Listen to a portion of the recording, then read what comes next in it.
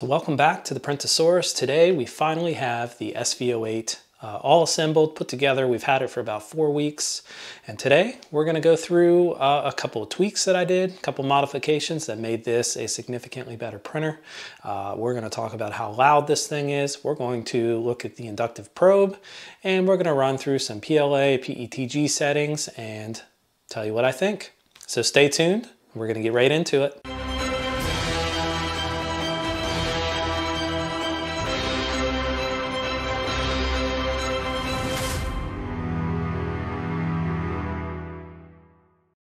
With the Sovol SV08, it is a Voron 2.4 based machine, injected molded parts, comes almost completely assembled. You just have to put the Z-axes together. The instructions work out pretty well.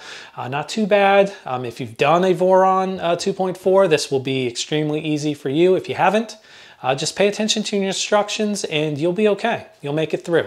So once you get everything set up, you will find when you turn this thing on, it is loud. So the first thing we're going to take care of today is exactly that. We're going to make this thing not so loud, and we're going to make it work a little more efficiently. So to make this thing not as loud, what I recommend is a fan upgrade. The Nashua 24 volt fan, I have a link down in my description for that. It's a 40 millimeter by 10 millimeter fan, same form factor as the stock fan, but it is much quieter. If you just do that fan mod, it's still going to run at 100%. That's an issue with the stock configuration is as soon as you turn the machine on, it runs at 100%. It does not turn off at any point in time. So it just runs full speed and makes a lot of noise.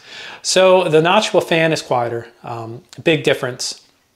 And if you want to take it a step further, I'm going to drop down below and also walk you through on my computer here how to change in your print configuration. You can add a fan setting that will make the fan run at a certain temperature and above. And that will pretty much make this thing extremely bearable. You won't have any issues being in the same room with it when it's printing.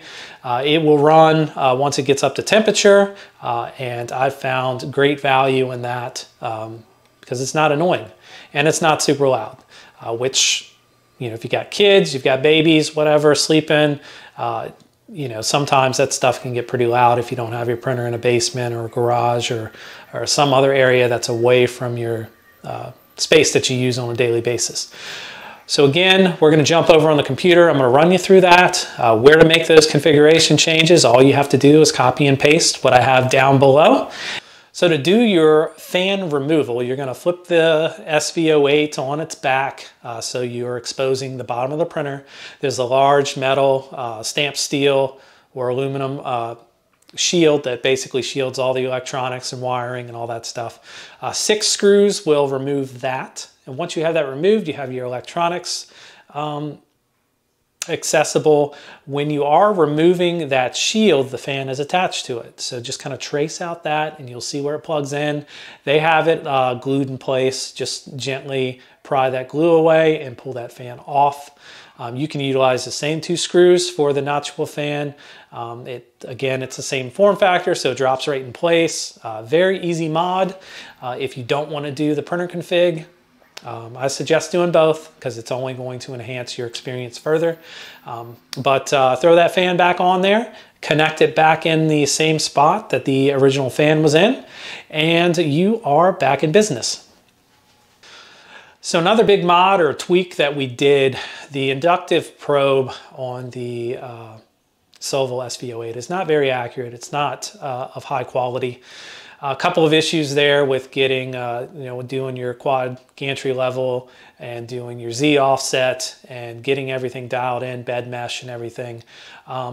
Inaccuracies for sure. And I was doing a first layer test and really just that offset wasn't dialed in, and it led to some separation issues with that first layer. I made a probe setting change in the print configuration to try and improve the inductive probe that is on the SV08. And what I did was I increased the number of attempts, so that's going to give it more data. And then I switched from average sample type to median. I was able to then do my offset calibration and dial that in. I use a piece of paper and do a probe calibrate and really dial in that offset. And I found that it maintains that setting. I haven't had very many variances from doing a layer test, turning the printer off, turning it back on, doing another test. I was able to successfully maintain a good result. Whereas previously you turn it off and turn it back on, when it went back to probe, when everything heated back up, it really changed. I recommend doing a good heat soak with this thing too before you do your probe calibration. And what I mean by that is turn this thing on, turn the bed on, and let it sit at 60 degrees, 80 degrees Celsius even, and let it really soak so that aluminum plate just soaks in the heat, and any deformities or anything like that from the plate not being leveled, heat expands, contracts, things like that. Let it set, and then once it's set for maybe 5 minutes or so, then do your probe calibrate, and you should have a more accurate result there as well. So those are just tips and tweaks that I did to improve that cheaper inductive probe that this thing uses. My Voron 2.4, I use a Voron tap, and that thing has been fantastic. First layers are just on point. So in comparison, that's an advantage that you have with going the Voron, is really you can build the thing out of the box any way you want. There's a lot of things out there, but what's cool too is the SV08 is based on that, which means there is plenty of room to tweak and change and upgrade and utilize some of those Voron 2.4 parts as well. Because you have to remember, the Sovol SV08 is at a $550 price point. There are going to be some setbacks or cheaper items on that because they have to in order to give that to you at that price point. But today's video is sponsored by PCBWay, PCBWay.com.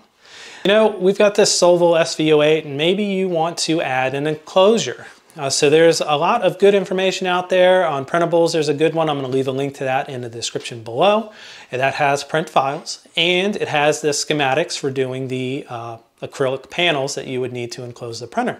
So using a service like PCBWay.com, maybe you need to have those panels CNC'd, upload those on the website, utilize them to take care of that stuff for you, especially if you don't have access to that CNC. And maybe you want to print your parts out of something a little stronger that you don't have access to. Nylon, ASA, ABS, not all of us have well-vented environments. So having a service that offers those quality filaments is a great opportunity to take advantage of them. So check out PCBWay.com. I'm going to give you my Orca settings for my PETG that produced a good result. Be a good baseline for you there. Everything else I tested in PLA, PLA Plus by Voxel. It's good stuff. I have to tell you, I've been pleasantly surprised at how good the PLA Plus by Voxel is. So definitely check them out.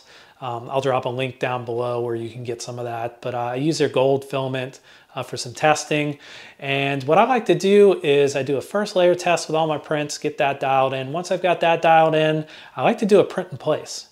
Then you really get your clearances and tolerances and everything kind of dialed in there. So I printed a Pirate telescope that I'm going to show you here. And this thing turned out really nice once I got that the first layer and the Z offset and everything all set up.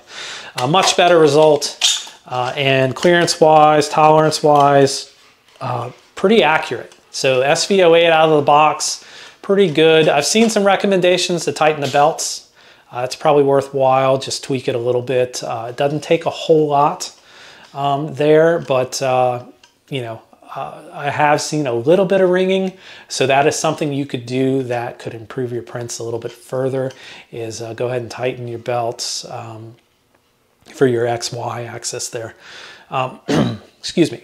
So we're going to move into a couple other prints that I did. I printed a bridge out of some PLA silk, and really with that I wanted to see if I could get some overhangs there, and everything there turned out nice. The SV08 is a fast printer. When I did my PETG settings, I definitely dialed it back, but PLA, I kind of left at the stock settings that the Orca Slicer had for the SV08. So I will share those PLA settings. I did make some changes to retraction, flow setting change, and temperature. Temperature was something else I changed. So minor tweaks, but I will share those, and those will be good baselines for you guys. SV08 by Sovol, what do I think of it? Overall, for $550, this is a very good printer. 350 by 350 by 345-ish build volume. It's fantastic. Right in line with the Voron 2.4 in terms of build volume. And you have the tunability. So you can really make this printer. I've had it a couple of weeks and I've already improved and enhanced some things to make this really a great printer. And all of those things I did with minimal amount of money to improve. I just bought a $25 fan. Really, the rest of it I was able to print or modify in the printer config. So great value there. And honestly, like head to head, you're going to see changes and you're going to see differences. There's no point in really comparing a Sovol SV08 to a 2.4. And that's because the 2.4 is so far advanced in the sense that you built it, right? So you had to build that thing from the ground up, or you bought a kit that was pre-assembled, but they're utilizing really good parts. Cost really isn't a consideration, I would feel like, with a Voron 2.4, because you are getting a lot of great aftermarket additions between nozzles and hot ends, electronics, and the 2020 extrusion costs a bit more, I'm sure, than the manufactured stuff that Sovol's using. But Sovol doing a cheaper version of the Voron 2.4 is fantastic, because a lot of people may not have the time or the knowledge yet to build a 2.4, but they may want to use one. And this is a great way to get introduced to that. It's a great way to start with it. So I recommend it. There's a couple of things as I mentioned, you need to do out of the box that will help your printing experience. But that's part of the printing journey, right? Is to learn these things and get better at printing and enjoy it. And this machine will offer just that. It's a great introduction to Clipper as a whole. I know there's a lot of other printers that are running Clipper, but there's something about that Voron-like experience. And that community as a whole is fantastic. So you'll be able to utilize them too for answers and different things as you go through this process. So I do recommend it, especially for the money. So go out and get you one. As always, I appreciate everyone. Thank you so much. Please like, subscribe, comment. Love to hear from you. If you do have a Sovol SV08 or you have a 2.4, let me know what you guys think of it. I'd love to hear from you. I want to interact with you guys more. So drop some comments down below and we will talk. So thanks, everyone.